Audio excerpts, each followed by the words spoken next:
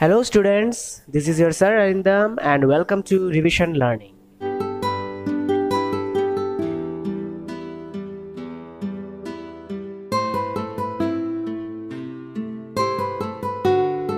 We are going to learn your mathematics from Sir Arup, who will explain you every chapter of your class 5 mathematics syllabus from the Enjoy and Learn Mathematics Term 1 book. And today he is going to teach you your chapter 1. So without wasting any time, let's directly join Sir Arup and let's follow the class properly. And before moving to the class, make sure you subscribe to Revision Learning and press the bell icon so that you never miss any of our classes. Let's start.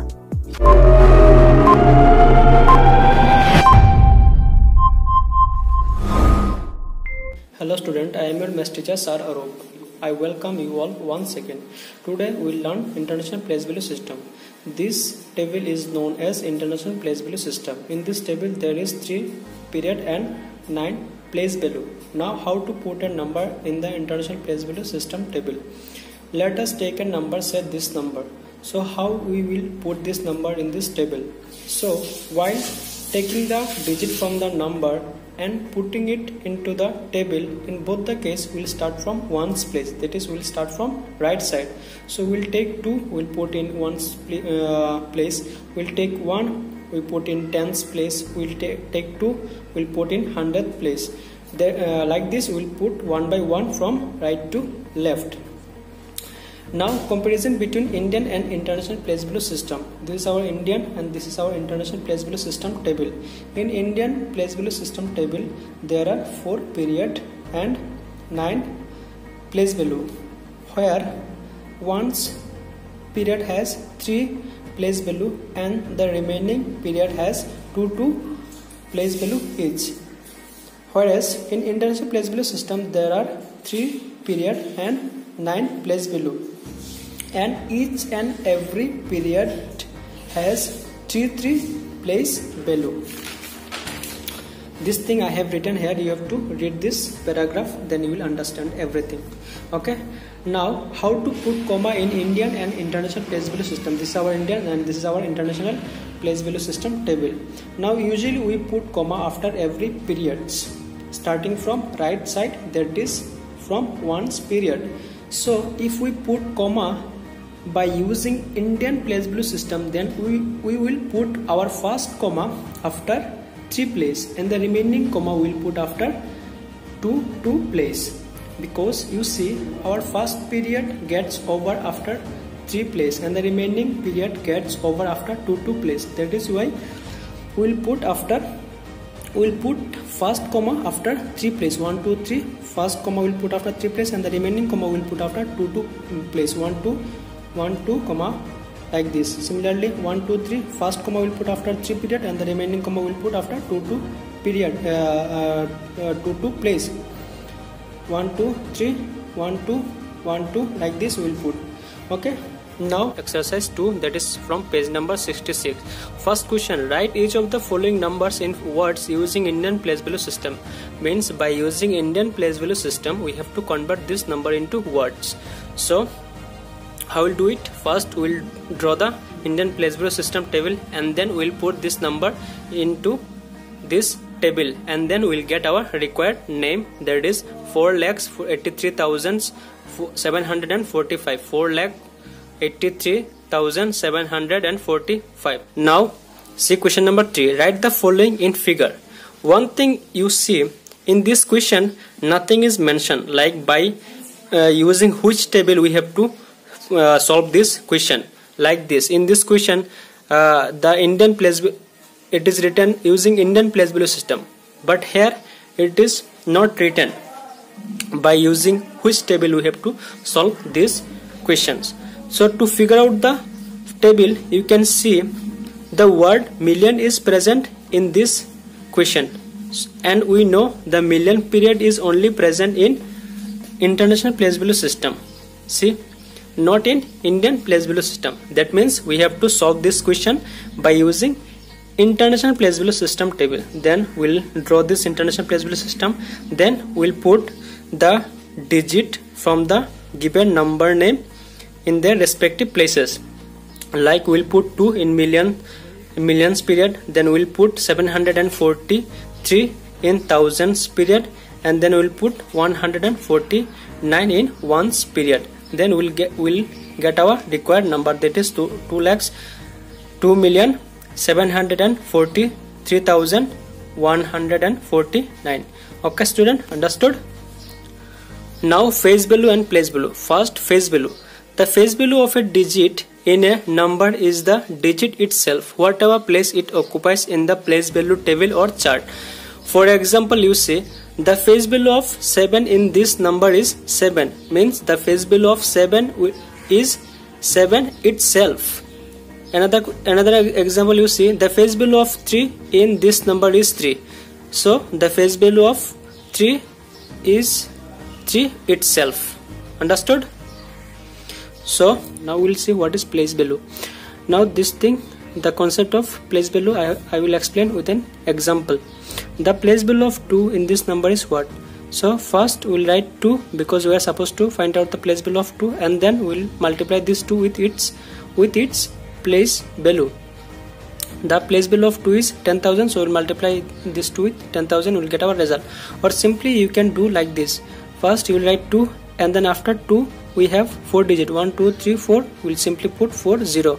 Okay, now see example 2. The place value of 3 in this number is what? So first we'll write 3, because we are supposed to find out the place value of 3, and then we'll multiply this 3 with its place value. So the place value of 3 is 10,000, so we'll multiply this 3 with 10,000, we'll get our result. Or simply you can do like this, you will write 3, and then after 3 we have 4 digit, 1 2 3 4, we'll simply put 4 0. Okay, now come to exercise 3 from page number 8. Find the place value of 3 in this number. So how we'll do it? The place value of 3 in this number is, first we'll write 3, and then we'll multiply this 3 with its place value. So the place value of 3 is 10,000, then we'll multiply with 10,000, then we'll get our result. Or simply we can write 3, and then after 3 we have 4 digit, 1 2 3 4, we'll write 4 0. Okay, question number 4. Find the difference in the place of the 2 8s in the number this number. In this number we have 2 8, here 1 8 and another 8 we have here.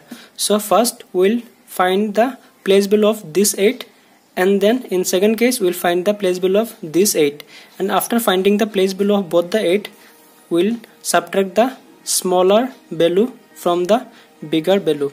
Okay, then after subtracting we will get our result. Okay, I hope you understood, right? Expanded form. So I will explain this concept with an example from exercise 3, page number 68. You see question number 5. Write the expanded form of each of the following numbers. So this is our number, so we have to write the expanded form of this number. So how we'll do it? First we'll write the number and we'll put one equal sign, and we'll start from the left side, that is from last digit. So we'll start from 7. We'll write 7. After 7 we have 1 2 3 4 5 6, so we 6 digits, so we'll put 6 0. Plus after 7 we have 5, we'll write 5. After 5 we have 1 2 3 4 5 digit, we'll put 5 0. Plus after 5 we have again 5, we'll write 5. After 5 we have 1 2 3 4 4 digit, 4 0. Plus after 5 we have 6 and 3 digit, we write 6 3 0. After 6 we have 0, we'll simply write 0. Plus after 0 we have 6 and 1 digit, so 6 and 1 0. Plus we have, at last we have 3, so we'll simply write 3. Similarly this one also, you see, first 3 and then 6 0, 3 6 0.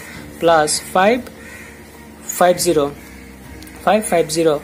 Plus 8 4 0, 8 4 0. Plus 2 3 0, 2 3 0. 1 2 0, 1 2 0, 8 1 0, 8 1 0. Plus at last we write 9. Okay, now short form. So let us write the above expanded form once again. We have written the above expanded form once again. So this is called our expanded form. Okay, this side is expanded form side, and this side is our short form. This side is called short form. Now we have learned how to convert from short to expanded.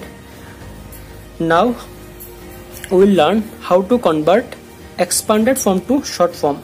So this is very simple. Simply we will add all the numbers. Suppose this is our given expanded form. So how will convert? Simply we add all this number, this one, this, all this number we will add, like this we will add, and then the resultant number will be our short form number. So the short form of the above expanded form is this. Okay, you see one question from exercise 3. Question number 6, write the following number in short form. So so the question is given in expanded form, we have to convert it into short form. So simply what we will do, we'll add all this number, we'll get our short form number. So the short form of the expanded form is this. Now we will learn successor and predecessor of a number. The successor of a given number is one more than the number. It comes just after the given number. Successor is equal to given number plus 1. The predecessor of a given number is 1 less than the number. It comes just before the given number. Predecessor is equal to given number minus 1. For example, you say, suppose this is our given number. So the successor of this given number will be given number plus 1, that is 8.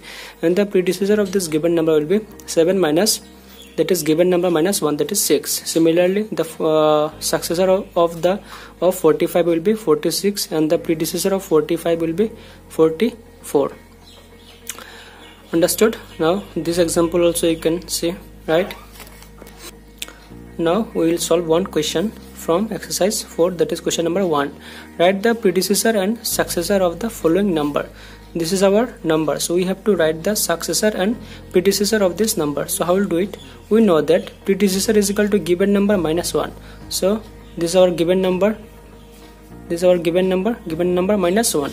So after subtracting we get our predecessor. So the predecessor of this given number will be this one. Now similarly we know that successor is equal to given number plus 1. So this is our given number plus 1. So after adding we will get our successor of the given number will be this one. I have given also some homework, that is from exercise 3, page number 68, question number 5 D, E, F, and question number 6 C and D. Question number exercise 4, page number 70, question number 1 D, E, F. One note, you see, whatever I explain in this video, you have to write and practice in your rough copy just once.